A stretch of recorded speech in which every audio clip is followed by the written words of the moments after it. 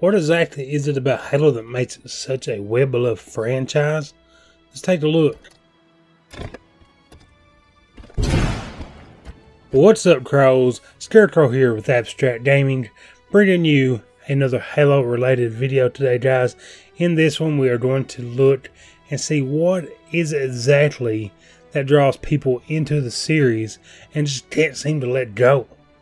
So I have a few characteristics written down here that I believe may be some fantastic points, and honestly is one of the reasons I fell in love with the series. And one of them is an amazing story. And honestly, usually in shooters, especially first-person shooters, the multiplayer will be really fun, but the campaign just can't quite get it down. Which I will say, in the last about 10 years or so, they have been doing a great job coming up with fun and engaging campaigns. And I think Halo might actually be the forefront of all that. The reason a lot of them have kind of focused on campaign to make a better experience. You play as a Spartan named John 117 who is forced to take on these alien forces. I mean, like, seriously, hordes and hordes and hordes of alien races to try to save the human race.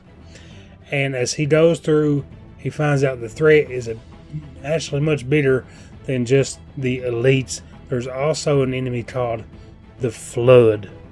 And the Flood is set on just taking life from all enemies.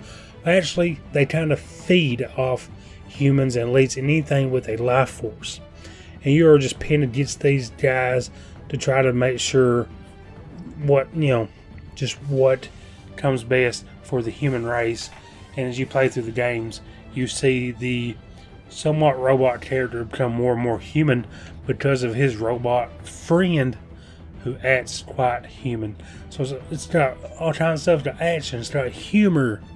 Just Sergeant Johnson being such a comedic relief really was a nice kind of pull out of the game. It was like, okay, that guy's pretty funny. It kind of meshes well with my overly serious, giving the Covenant back their bomb Spartan here that I'm always playing. So it's really cool to see that blend. Also, Master Chief, like I said, he's so cool. He's got great lines at the bomb part and finishing the fight and all these cool lines.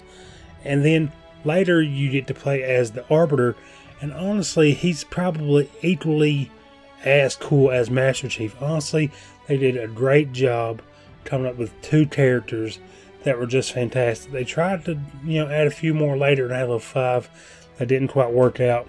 But the Arbiter, man, were it so easy. He's just so cool, and seriously, it's two of the greatest protagonists in any video game history.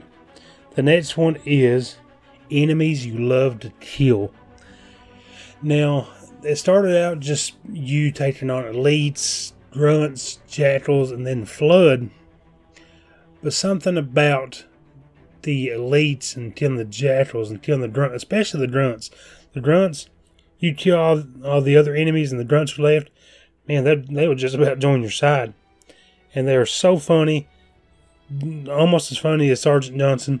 And then later when the brutes come in, they add even a new layer of antagonists. You actually fight a boss brute, and it's really cool. It's really fun in like an arena style combat, and it's super cool. You get to see the more primal of fighting them, and honestly, I've had them like absolutely ruin my vehicles on driving Warthogs and stuff. And then the elites been more smarter, of course, pulling out energy swords, doing camouflage. All these, it's like a chess game. Who am I going against now? I'm going against the Rook. Okay, this is how he moves. He knows how I move. So we kind of have to think about all these set moments I need to take to actually overcome these enemies, especially on harder difficulties. I've been playing on easy here lately, and I'm seriously, I can't believe how difficult easy is.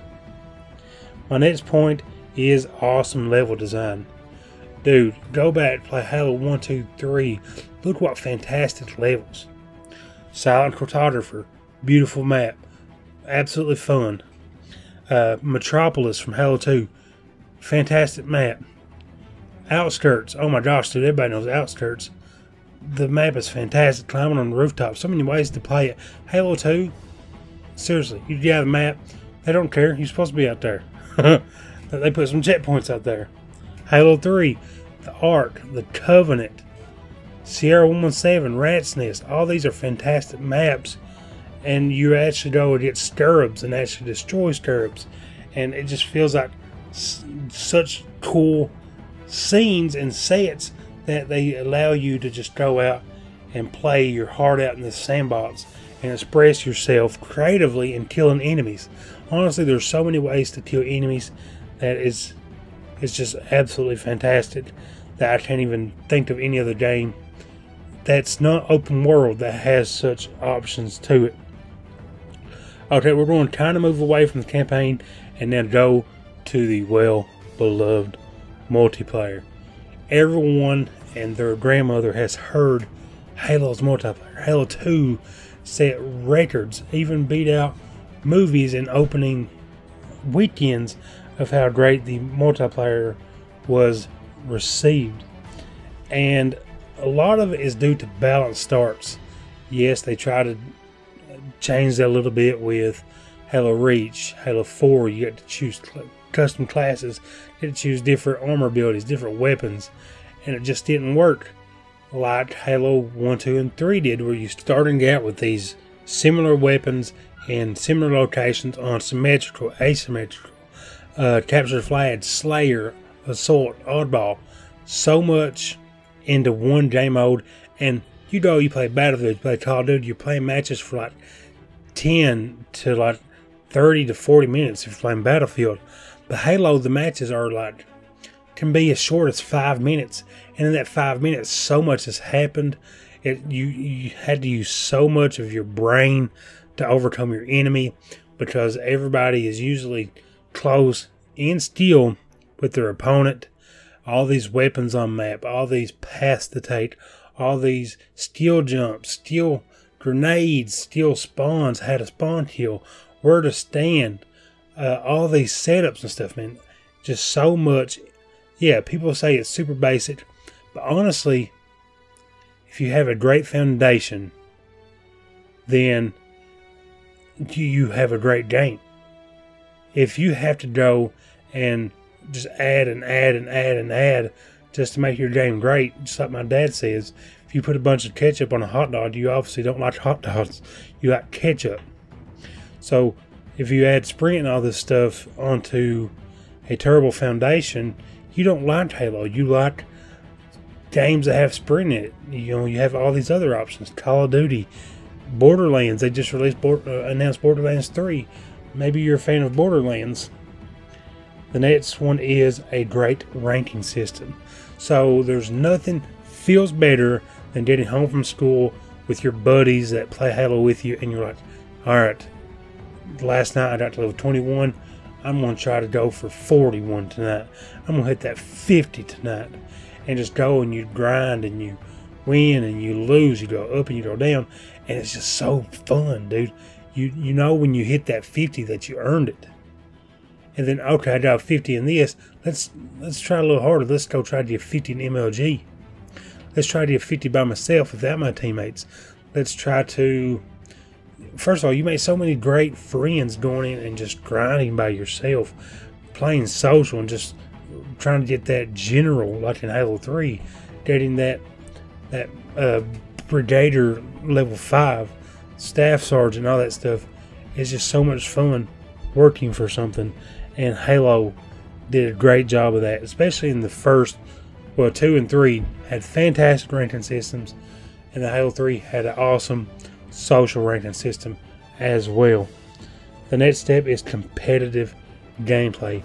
Now this kind of goes with balanced starts, but like I said, all these skill jumps, skill grenades, skill spawns, spawn kills, getting better with a sniper rifle, putting yourself in situations so you can improve, figuring out, okay, maybe I'm an objective player, Maybe I'm just an absolutely main slayer. All these certain aspects to the game that you can go and test out and try to be better and help your teammate out to get that win, to get that 50. And there's just so much to it. It's just so competitive while also being social, and just anyone could have picked it up and played it.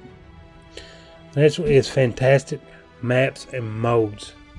I remember going in, I always have a certain game mode I like on certain maps. I go and I play Beaver Creek. Yes, Slayer is fun, but it really shines on Capture the Flag.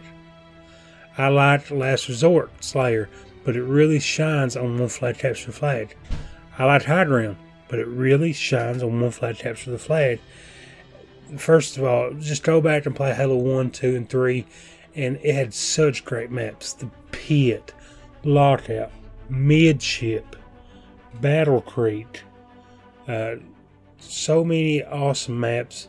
Crow's Nest, Guardian, man. Honestly, there's so many great maps, and it's just something about it. It just has such nostalgia thinking about it. Is that okay? I actually want to go play Halo right now. The last point is an awesome community. This is kind of a what came first, the chicken or the egg. And honestly, Halo has such a passionate and just awesome community. People with very strong opinions. They want to see the best.